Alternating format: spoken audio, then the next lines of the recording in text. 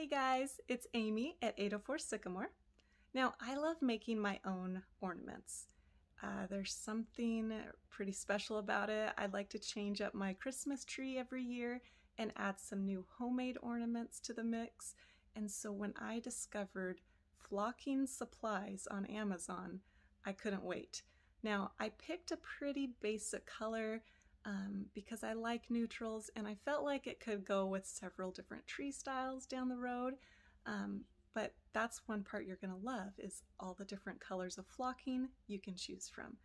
Now, I just used plastic ornaments from Hobby Lobby. They were 60% off and I got 24 for 60% off 20 bucks. So under $10, and I only flocked half of those, so I used the other dozen to do a different technique, but I have plenty of flocking material left, so I could do plastic animal toys, I could do wooden Christmas houses or cardboard houses. I could flock a lot of things, maybe even a lampshade. I don't know, it feels like the possibilities are endless. If you want to flock it, you probably can. So I would just encourage you to think big with this technique, but make sure you follow the manufacturer's instructions. And I want to tell you just how easy this project was to do. I was totally impressed. But you do want to do it outside. There is a lot of dust from the flocking, and so you want to make sure you wear a protective mask and even eye protection too. So if you like this video, please give me a thumbs up and be sure to subscribe, and let's get going. So you're going to want to gather all your materials. I got this mini flocker, my goose gray flocking material, and then the flock kit adhesive. And the flocking applicator, it's pretty simplistic, but it's a definite must. And then I just have my little styrofoam platform with a pencil to hold the bulb out. There's my drying station. After I have it totally flocked, I'll transfer it there. It needs about 3 days to totally cure.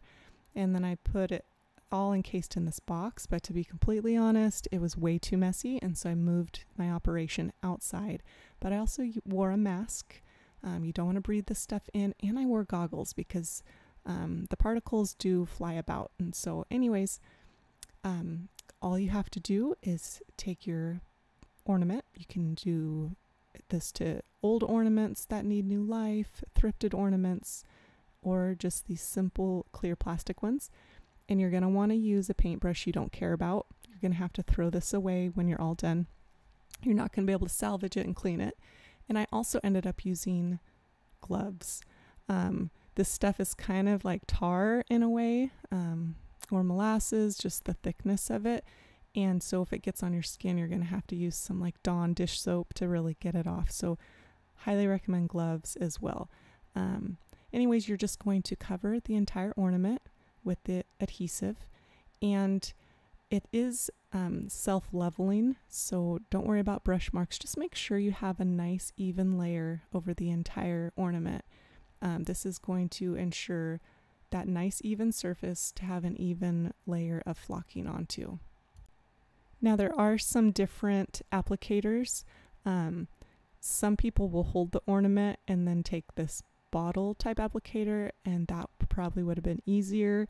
Once I moved this outside, the wind kind of twirled my ornaments around, but this is how simple it is. You fill the applicator about halfway full of the flocking material, and then you just pump it in and out, and it blows a nice dusting all over. And you're going to want to just keep going until it's all covering the adhesive. And this does take a while. Some angles are hard to get to because it's a round bulb, but it's awesome. And if you get kind of some thicker spots, don't be tempted to brush them off. They will fall off during the curing process and it will all look great. So don't be tempted to touch it. That's in the manufacturer's instructions to not touch it while it's still curing and drying.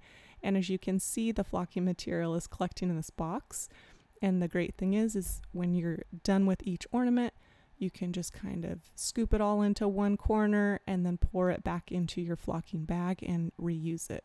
As long as there's no dirt and debris mixing in there. So just keep adding the flocking material to it until it's all covered. And I'm not a total perfectionist with this, so some of my ornaments, I see some thinner spots, but it's okay. They look beautiful on the Christmas tree.